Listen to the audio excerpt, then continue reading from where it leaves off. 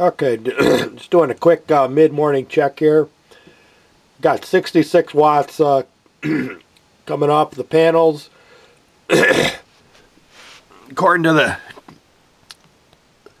kilowatts, I got a total of 54 going to the grid from the two grid tie inverters.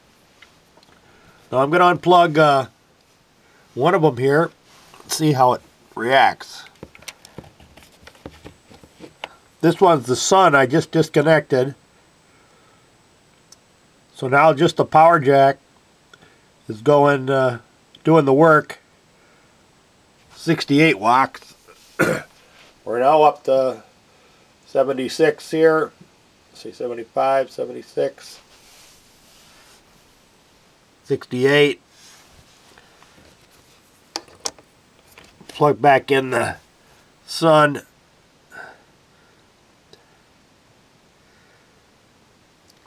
Looks like he goes back to about where he was, 11, 12 watts. Now I'm going to unplug the power jack. See if the sun on his own, what he does.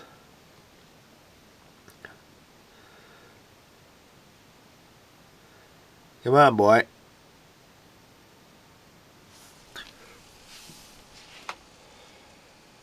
Still pretty good power out on the panels.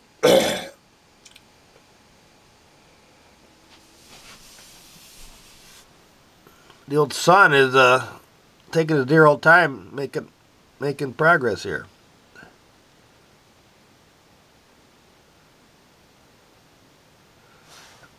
I'll stop it and take a look, check it a little bit here. Well, I tried it. He just never picked up again. So that sun is really sucking wind right now, about maybe 60% efficiency. Go back to the power jack here.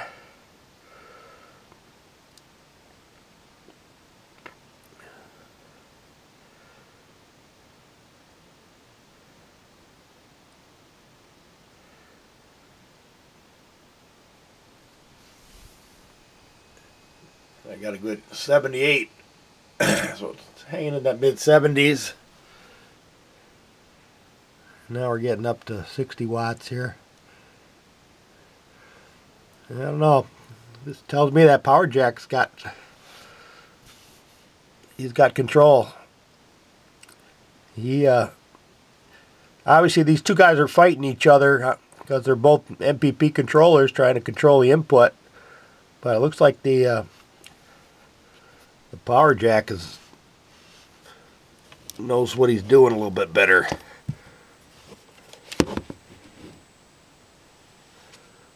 Unplug the sun one more time here.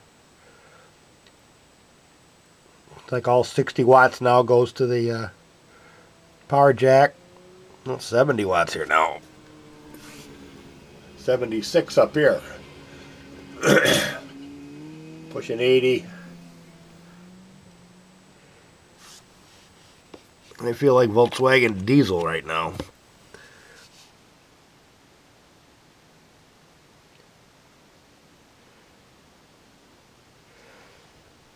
Alright. Kind of tells you when you got two MPP controllers all trying to control the same panels, there's going to be a little confusion there. One's going to kind of dominate, the other one's going to suck wind. So I don't know, in this case it looks like the power jack is going to outshine the sun, and then when I put everything back to the sun, he just never seems to get off the bench much here. He should be doing 60 or better watts, and he's still hanging around 40 here. So I don't know. I might have a couple sun grid tie inverters for sale here quick. Alright, that's enough gooping around for now. Bye. Here's a little view of today's power collection. You can see it got up to 127 or so. We just had a real bank of high clouds come over. It's dropped all the way down into the 70s. But this is kind of the real-time screen you get for power with this WattsVIEW program. I'll switch it over to the volts here. This is what's going on with the volts. Again, between that 14 and 16 volts like we saw with the other one. Flip on the amps here. See, our amps were good at a little below 8. Peaking up here about 8.3. We're now down here at in the low 5s. So that's pretty cool, I think. Look at our accumulated watt hours for today.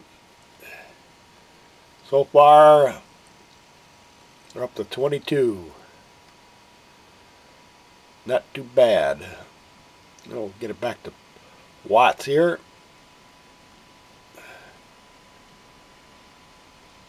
Yeah, we'll pick up with this later. Alright, here's a little update there. It's about 57 watts. Down here we're reading about 47. Obviously it's changing quite a bit here. I'll read it out loud here. We got 67, and then down here we got 54. So it'll help us with our efficiency numbers.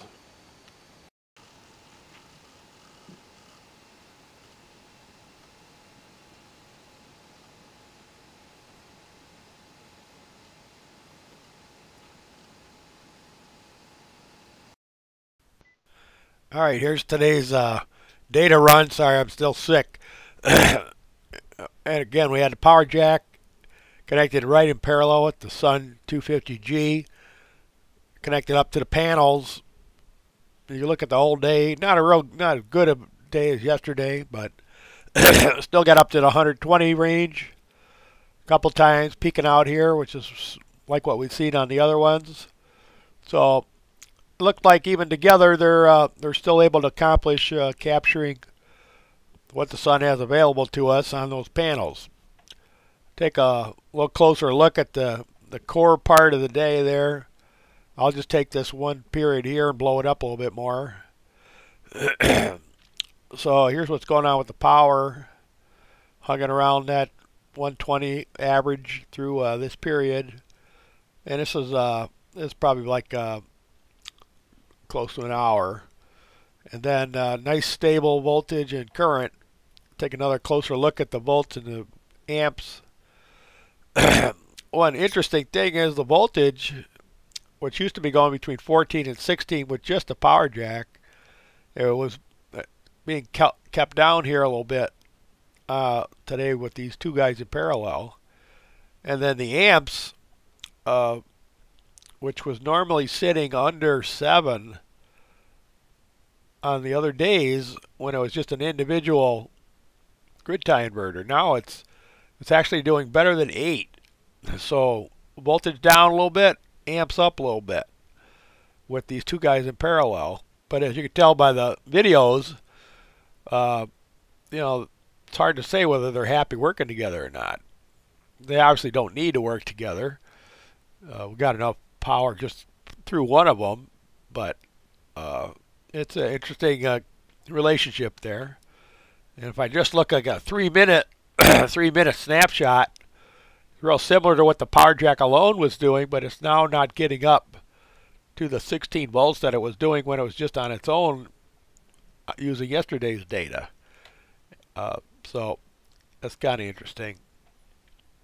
So I don't know.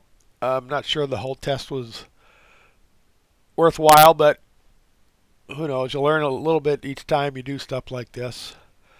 So I thought I'd share that. Now I'm going to go take some drugs. Bye.